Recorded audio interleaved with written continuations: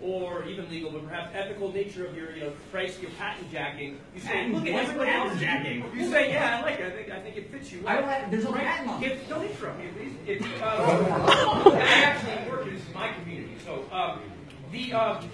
so you say other people are doing it worse, right? I mean, it seems like to me like kindergarten, like logic, right? It's just like, I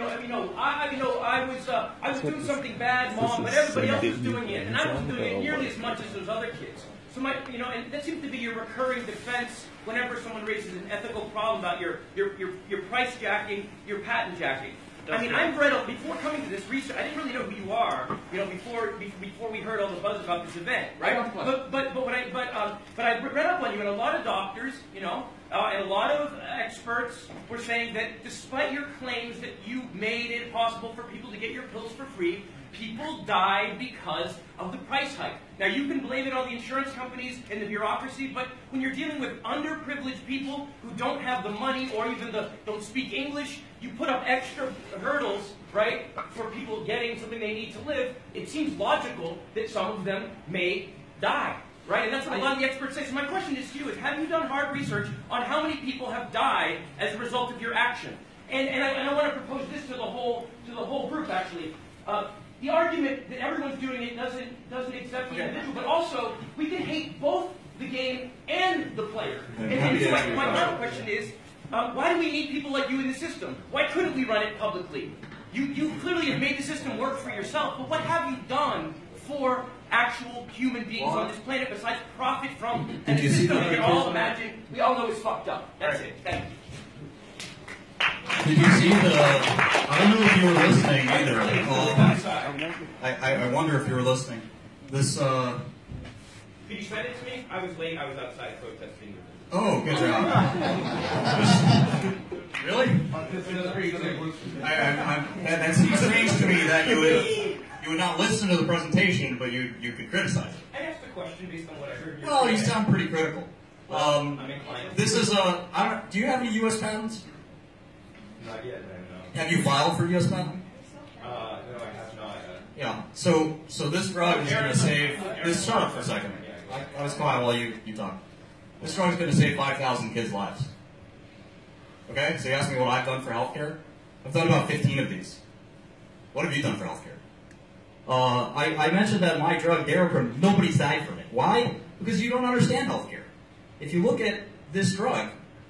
And again, I understand that this is a big chart with a lot of numbers, and it requires you to think a little bit, but this is the second person in the room who won't think about it. Daraprim is the cheapest drug, second cheapest drug on this list. And not only that, what's the list? Last time I was You're shaking your head. The number was 65,000 the last time I watched the video with it, so now it's down to 20,000. No, it's the same thing. It's just you have to appreciate subtlety and nuance. It's an important thing. The list, please, quiet down now. The list price of the drug is $75,000.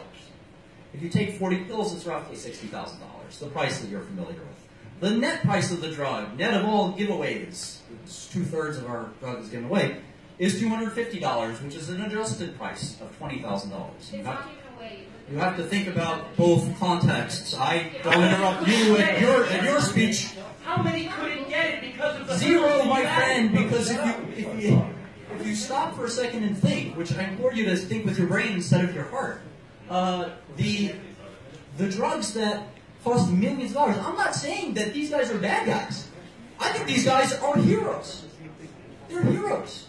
They've saved lives too. But if your claim, because I think you're also misunderstanding the so-called kindergarten argument. I'm not making that argument. You want me to make that, quiet.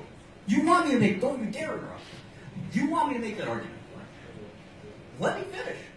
Okay, Dustin, what are you going to do? You're afraid of criticism? I just want to be able to finish my point. Yeah, well, go ahead. Does it look like I'm afraid of criticism?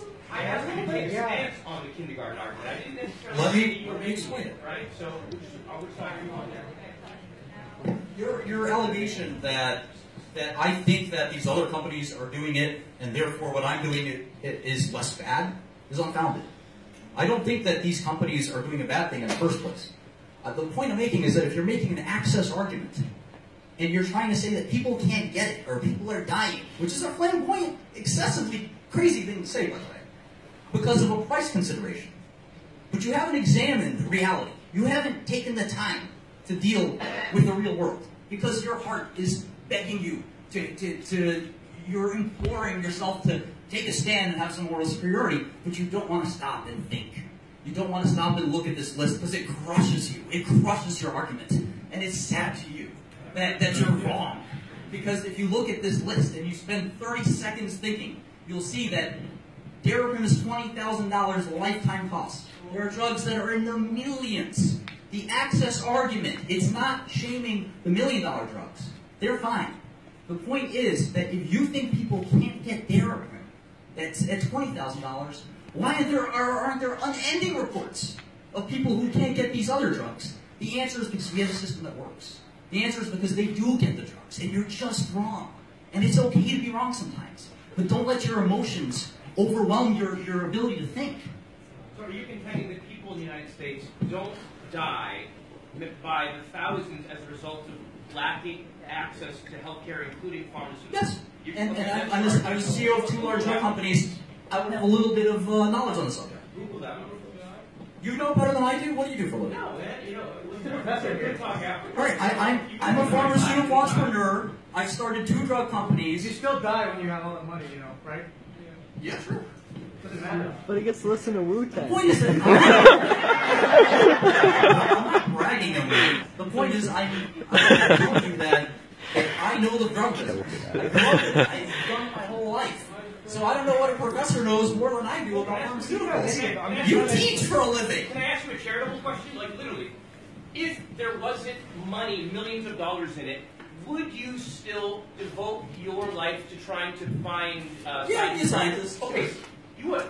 I can believe that's true. As someone who works at a public university, right? And there's nothing about pharmaceuticals that you teach. I believe that the greatest breakthroughs in science and elsewhere come through. He's actually a professor. My question is, do you man, you know, they say those who can't do teach. Oh my god. If you why don't you try to start a drug company? Look at how easy it is to make these medicines. Look at how easy it is to make a price.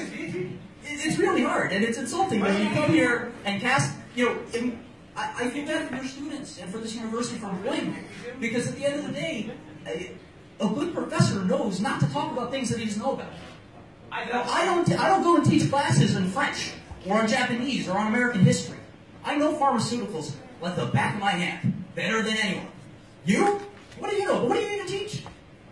All right, we're gonna wrap it up. All right, everyone. Thank you so much for your time.